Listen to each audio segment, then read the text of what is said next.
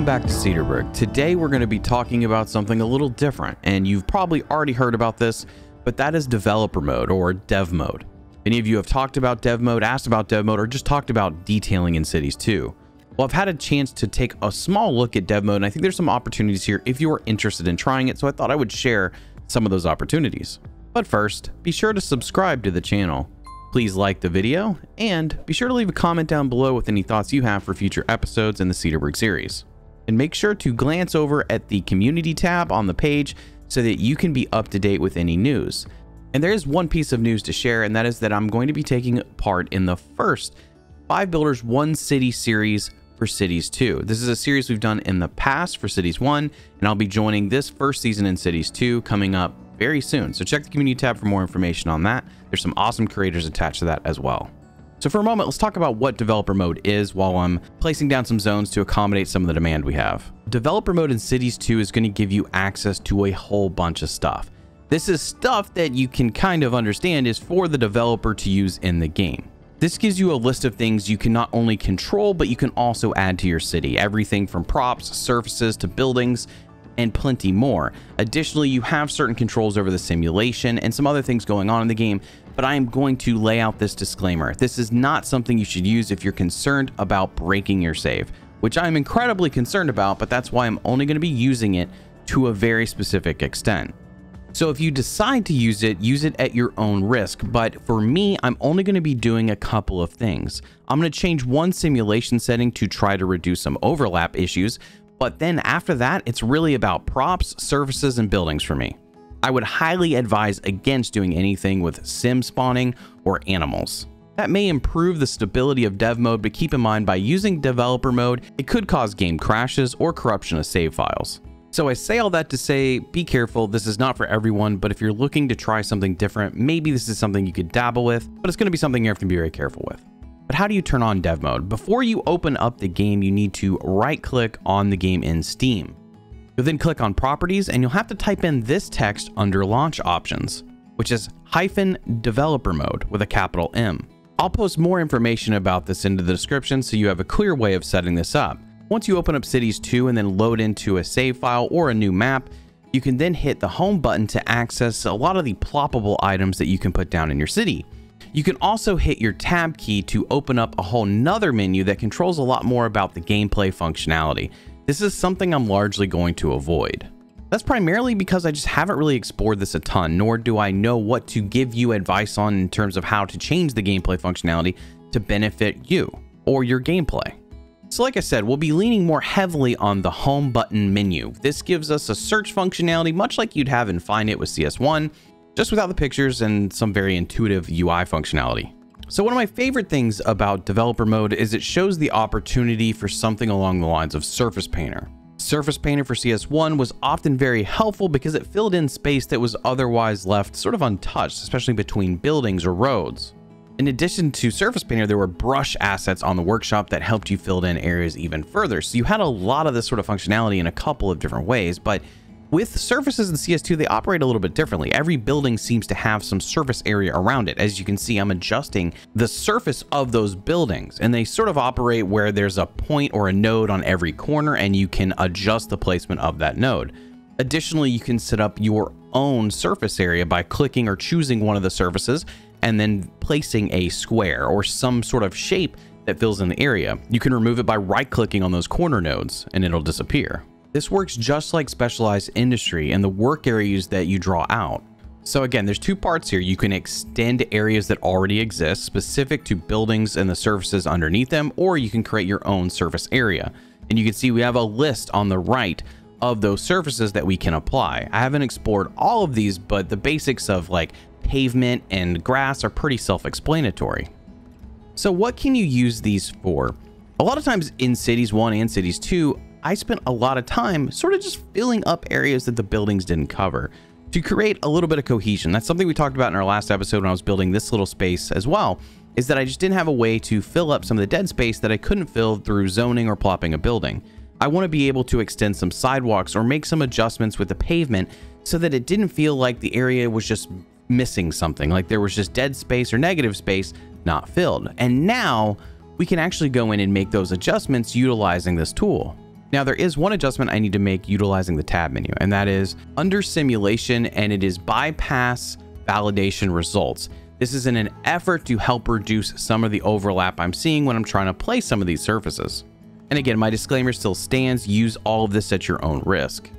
So the idea here is I want to add some grass around this parking lot, but obviously we have this weird overlap where the parking lot extends because the path is next to it. I'm going to get rid of that so it trims it back a little bit and try to fix this area that we actually worked on in the last episode to make it just look a little bit better. With the add object menu, or what you find with the home button, I can go ahead and I can place and fill grass in some of these spaces. Now, while it doesn't have snow on it, I do think it helps kind of clean up some of these areas and makes it seem a little more purposeful. And if you get creative with pathing, you can also start building your own parks to fit awkward spaces that otherwise the parks you have in game now just don't fit. Obviously, with this menu, you can also place trees and props. So while you can place trees using this menu, I very much recommend just using what you have in the base game of Cities. But if you want to close this menu, be sure not to actually hit the X button. Just click home. If you click the X button, you'll have to reload your save to be able to get it to come up again. Now for other props, you're just going to need to use things like keywords like benches or bins, and that'll allow you to get some props and place them. It does seem like there are a lot of different assets available in Cities 2 base game, so there's going to be some things you could lean on to give life to certain areas of your city. The only issue with this menu is it's obviously not very intuitive. You don't see images of everything, so you're kind of clicking until you start to come up with a little bit of a memory of what is what, and then you can probably move a bit faster. But right now the process is slow, so I'm using these tools somewhat sparingly. However, I think with surfaces, this is probably where I'm going to use the dev tool the most. It's just cleaning up different pockets of the city, expanding some surface areas just to make things look a little bit more polished and not so isolated from each other. So I've had multiple folks talk about needing surface painter or something like that in the game now so that they can make areas look a little better. And I think this is a possibility for you guys, again, with some discretion and making sure that you have some extra saves and you don't push it too far. This will also help with funky shaped areas, blocks like the one we're working with. But when you have those weird angles and you just can't really do much with it in base game, maybe you have enough flexibility with something like surfaces to, you know, fix some of those spots and create something a little bit more interesting or that fills the space more appropriately based on the vision that you're trying to create. And that's really how I've been looking at it. It's like these little pockets of areas and things where I just need a little bit extra concrete or grass just to fill in a space. Maybe I'm creating my own park-like area with some pathing in it. Maybe between buildings, because sometimes, you know, the buildings as you're zoning don't always fill up the block the way you want. So I can go in and add a little bit of pathing, some grass, and make it seem like a park in the inside of a block. And that's really how I would suggest using this tool. Let's talk a little bit about placing or plopping down buildings. This is not going to fix every issue that you have with the zones, breaking of zones or anything like that, but it can give you some flexibility in being able to more specifically choose what buildings you want to place where. So I've searched for row and I've found the North American row homes. Now there's an important tip when you're doing something like this. Obviously, if you place something like a growable building that is level 1 or level 2, at some point those buildings are going to want to transition to a different level. So 3, 4, 5. So it's best to probably place buildings that are level 5. That way they're not going to change later, especially if you're designing something very specific. So I'm going to go ahead and place the same row home in a strip here, and this is going to be right next to our highway. Now you can see all the buildings are laid out as they should be. However, you still have to place a zone beneath them so they don't go abandoned. Since we don't have some sort of mod like Plop the Growables or whatever to give us the ability just to place buildings freely without zones, you are still going to have to zone beneath them. Again, it's not the perfect fix for every situation. It may help you with areas where you're trying to get zones to actually fill, you know, and you're sitting there waiting. And again, some of the game balancing seems a little bit odd, so you might be waiting a little bit longer than one might want. And then you can go ahead and fill in that area. Like we have our cemetery in the middle of town, and I've been waiting on townhomes for a while to start filling that space. And when I'm doing cinematics and creating some of the video content that I'm making, I want those areas to feel full and not just empty. So theoretically, this is something that I could lean on to fix some of those spaces, right? Where I just, okay, I'm over waiting for someone to actually just move in, or I'm waiting for the demand to show up. I'm done with it. Let's go ahead and get some buildings in and shape this area. Additionally, it's going to give you the ability to sort of customize the building type that you want. So even if you're using level 5 buildings, you still have the option of picking the depth of the building and in some cases the width of the building to fit certain spaces better. And of course, when you start combining different elements of things that you have as options in the dev mode, you can start to make cool little spaces. So we can actually use the tile surface to create a little bit of a pavement area and build our own park utilizing just a few props. So I'm curious to know, have any of you tried this or any of you thinking about trying it? Again, I think I've put as many disclaimers as I can about kind of the security and issues that you may have with your saves or with your gameplay, given that this is not something we're all supposed to be using. And I hope that some of the features that we're seeing in here are a little bit of a preview of what modders can utilize or what we should expect when mods are in place for the game. I can see opportunities where the surface tool and being able to just drag those little nodes around could be really helpful. I would say the only area where it may have some issues is some overlaps, like for example, putting grass over pavement. Sometimes you see a little bit of a green tint to the pavement. So maybe there's like some prioritization of which is on top. Also, when you're doing curved lines, like how do you do that without doing a ton of nodes? I mean, I guess that's kind of the answer to that question, is like you're just gonna have to do a ton of nodes, but it would be great to see the ability to kind of curve the edges or the segment on the edges. Now, obviously, none of these tools are just perfect. In fact, there is an issue here that you're witnessing that you may or may not notice, because I didn't notice when I was placing it down, but all these segments of fences are actually different colors. So there may be some areas where you can pick specific things, like a specific fence or whatever. There may also be some randomization to what you're selecting. So you'll have to keep that in mind if you want to create continuity. And again, these tools are not meant to be perfect. They're not really meant for us to use. I don't know if there's a better way of selecting some of this. Maybe there's an option that I'm not aware of that'll require a little bit more research. But I think for those of you that are wanting to be really, really careful and precise with this, that just want a little bit of an extra feature, this may be something helpful for you or something to look forward to. I think I'm only really scratching the surface of what you're able to do. There's obviously some more options in terms of props and tools and things like that that probably exist, and I'm really not playing with a lot of the other tools on the tab menu, but hopefully you can find a few things that you can do safely utilizing the home menu and creating just, again, some little spaces or some areas that are isolated or helping to blend certain areas together. Now, obviously, we've made a bunch of progress in Cedarburg, and we won't be making as much, standard progress during this episode because I'm showing you dev mode, but I would say that I think overall, we've done pretty well at giving this city a pretty good foundation. And I think over the next several episodes, we'll be focused on a few different things. One will be specialized industry. That is something that I need to get better incorporating into my builds in a way that I find, useful, that blend together, relatively well. I could see some farms out in the distance or something like that might be nice. Not to mention, we're getting close to being able to add high density buildings and zoning to our city. So that's going to be something that I'm going to have to focus on as we continue to evolve the downtown area. As I've mentioned in pretty much every episode now, you know that we have a lot of low density housing in the downtown area, which is probably going to change as we continue to grow the city and evolve it. And that is largely the focus of what we're doing in this city and with this build. And obviously in the comments down below, you can always let me know what kind of things you'd like to see videos on. If it's something like around demand, that is something that I've talked a little bit about, maybe focusing on something where we discuss how to balance demand better, utilizing education and how to incentivize education. Some of you may already know this because I've talked about it a little bit in the past, but that's something I've been thinking about. I just don't have all the answers just yet. And I don't know how much content can even be in that video really, but I thought about doing that as a separate video from the Cedarburg series, just a little bit of like a short, hey, these are things you need to keep in mind when building your city to help balance your demand. There's also a video I'd like to do that focuses a little bit on kind of a perspective thing of how to build your cities.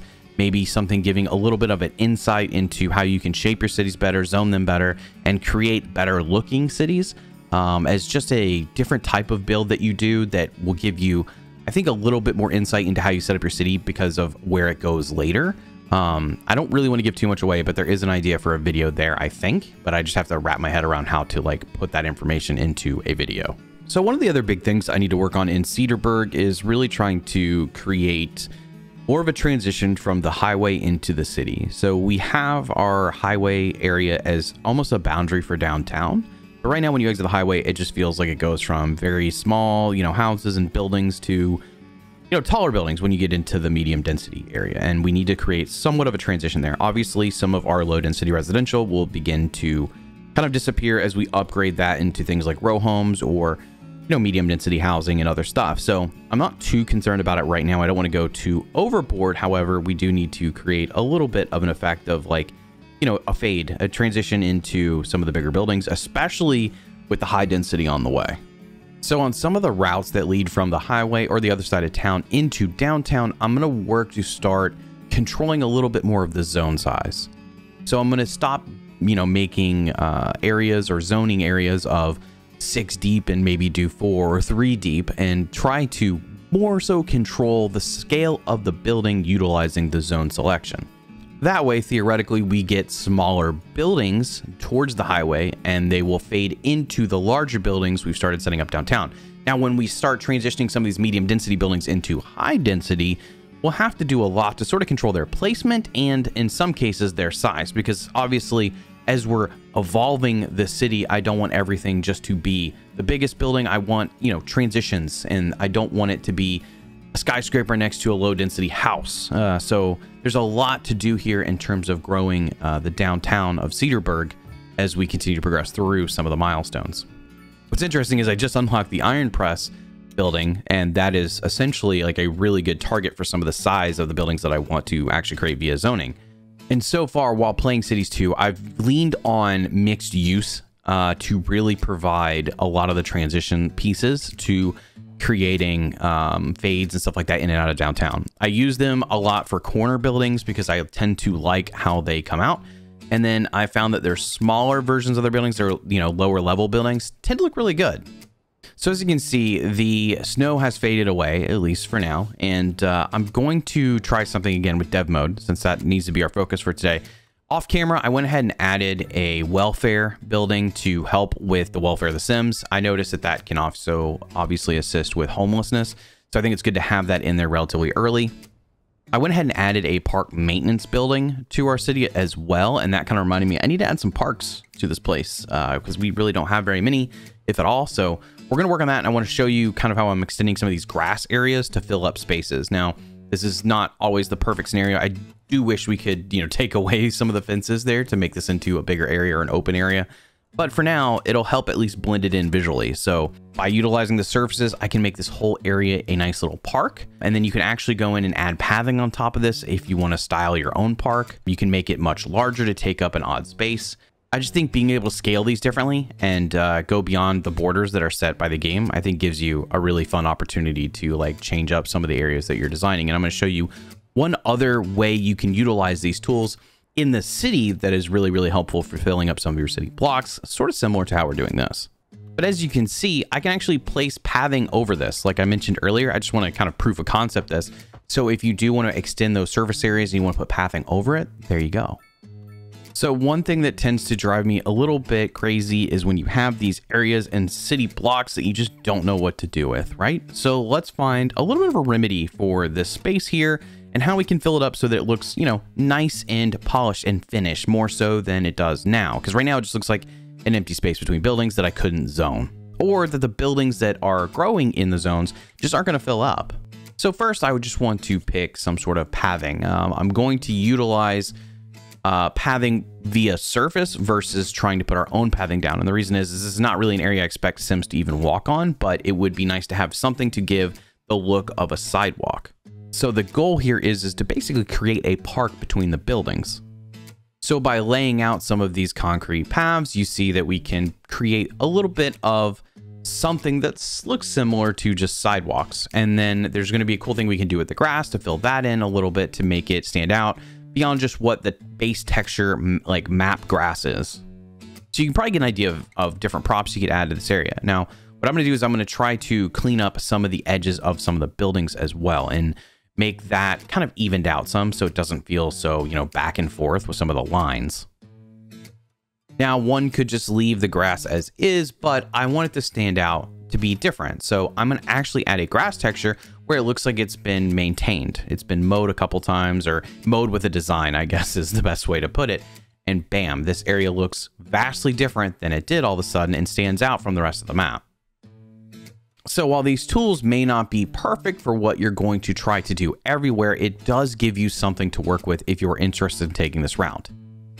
And as we zoom out, you can see how it stands out and it looks like a completed area. Now, if we go in and clean up the trees, obviously it's going to look even better, especially not to have trees growing in the concrete. Something I have to look out for though is because these buildings are probably level 1 or level 2, they may not stay this way. They may upgrade over time. So I'm probably gonna have to go in and actually replace the buildings and make some tweaks to those surface areas, but at least you can get an idea of what this can look like. And that may be where placing buildings down using the dev tool could be helpful. Maybe you need to go ahead and get that level 5 building in so you don't have to worry about a building upgrading or changing over time. And then you don't have to stress so much about having to make updates later. For example, we have this building here, and I know that this is going to probably change a little bit later. So I'm going to go ahead and replace it utilizing pretty much the same method we did earlier. Now, obviously the zoning is already there, so I'm just going to place the building over the zone that's already created for the building. So I'm going to place a building that has a little more height to it and maybe fills up this space just a little bit better. Obviously, I need to watch how deep the building goes, but once we get it in place, you'll kind of see what you can maybe do to get some of these buildings to fill up whatever you're trying to zone a little bit more appropriately. And as I'm doing this, like, I'm just so reminded of how nice it would be to have Find It sort of integrated into Cities 2 and just set up where we could do this on the fly. There's so many beautiful assets in Cities 2, so much more variety in some ways that I just want to be able to access it and I want to be able to see it in an intuitive way, right? While I know that we're relying pretty heavily on growable buildings and zoning for all of our cities, you know, we're all going to see city blocks like this where we just have that dead space in the middle. So similar to what we did in the last city block, I'm going to create, you know, some pedestrian paths through here utilizing the dev tools and then add some grass in. And that should make this area stand out a little bit better and seem more complete. I wanted to share this because I think this is a really solid example of how you can use the dev tools sort of minimally in your build and just do very specific things to give your city a better look or, you know, finish up some areas. And I hope that this is something that you guys find interesting because I think this is something that hopefully gives us some insight into maybe how some of the tools look later on. I know that's been a conversation in some regard is like maybe, you know, the way that these surfaces work is sort of the surface painter will get in the future. I hope or I wish that pedestrian paths could be done this way as well to clean up some of the edges. Although, again, we'd have to find some way of doing curved lines or something like that a little bit more smoothly. You know, I have to stress, though, that obviously this is not the perfect way of doing any of this, and it can cause issues. And if you do have issues, I'm not sure how to fix them. So make sure you add extra saves into whatever you're doing. I think so far, since I've started using the dev tools, I've had one crash, but I can't say that that was specific to dev tools being on. It seemed like the game just decided to crash. It was just a Unity crash. But obviously, I don't know. That's not really my specialty, but I just want to make sure that you guys are very aware that this is imperfect, but, you know, maybe it gives you something to do until we get some of the workshop assets and mods that we're also excited for, because I know that based on how I played Cities 1, that is something I'm looking forward to that I hoped would be integrated, obviously, a little bit sooner. And now I have something that I can at least lean on to maybe polish up some areas. I don't think I'm going to be using this a ton. It's just going to be something I have in the background to fix an area here and there. And that'll be the sort of goal or what I lean on occasion until we get those mods that we're waiting on. So I hope you enjoyed the video. I hope this was helpful if you are considering trying this, or if you just wanted to see some ideas for how this can be used in your game. So be sure to hit the subscribe button. Please like the video and drop a comment down below as to whether you're going to use the dev tools in one of your builds. And I will see you all next time.